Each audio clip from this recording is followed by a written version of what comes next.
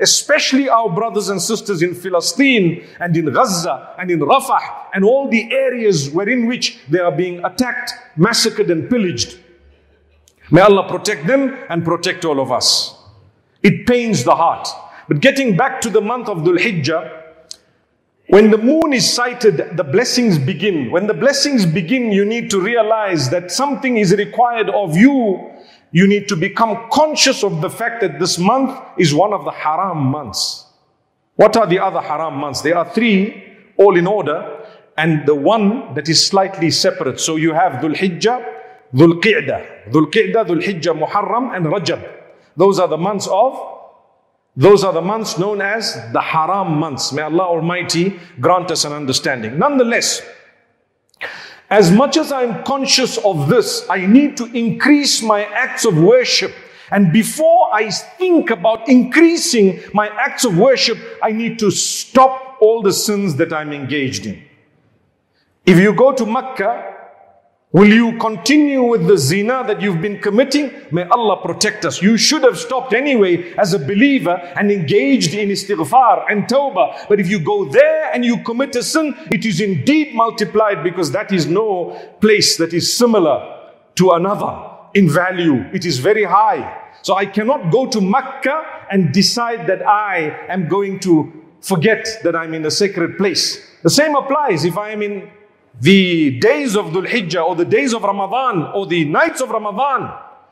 I need to cut off sin. What's the point of fasting through Ramadan when I'm sinning and I'm not even worried about Allah subhanahu wa ta'ala's command? The whole idea of fasting is to hold back.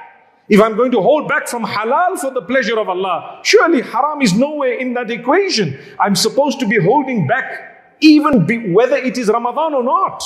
The same applies here. The 10 days of Dhul Hijjah, the first thing you do before you think of doing good deeds is to cut off the bad. What is the bad? Swearing, deceiving, major sins such as adultery, someone intoxicating, people on drugs. These are major sins. When you intoxicate yourself, it's a major sin. Why? Because you are closing off your mind, even if it is partially. And the mind is what distinguishes you from animal. May Allah Almighty grant us sound mind. So it's a season to work on your bad habits.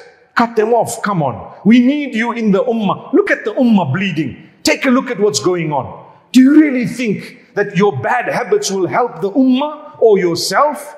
You need to eradicate them, work on them. Work hard on these bad habits.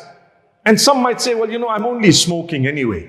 Wallahi, my brothers and sisters, I say this all the time. You can cut that out too. Make an intention. Allah will help you. Allah will strengthen you. Be a disciplined mu'min whom, when you meet Allah subhanahu wa ta'ala, the day you return back to Allah subhanahu wa ta'ala, you're in a good condition. I want to meet Allah. If I meet Allah like this, I'm happy.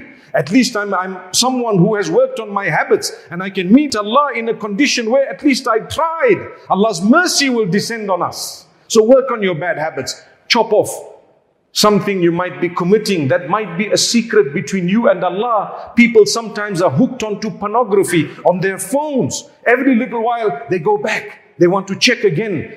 After some time they have strengthened themselves. Then they become weak and they go back again. Don't. Make yourself strong, inshallah. Meaning, don't do that, but rather make yourself strong for the sake of Allah subhanahu wa ta'ala. This is a season. It's a season of working on your bad habits.